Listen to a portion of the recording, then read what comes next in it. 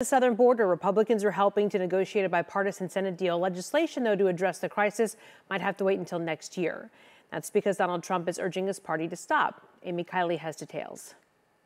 I hope no one is trying to take this away for campaign purposes. Some Republicans backing a Senate border deal are expressing frustration. That's after former President Donald Trump urged his party to reject it.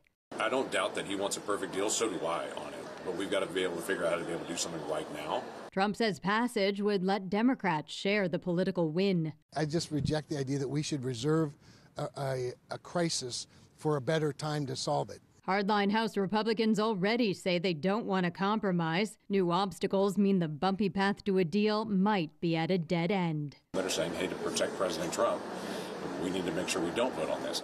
Polls show immigration is the top issue for GOP voters. Now a border bill might not be possible this year. It could take even longer if Republicans don't win total control of the government and still won't compromise. That is, unless Democrats meet all their demands.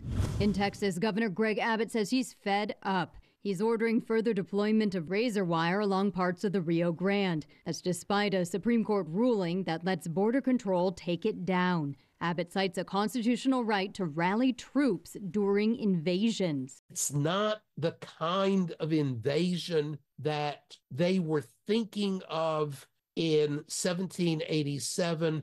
I'm Amy Kiley reporting.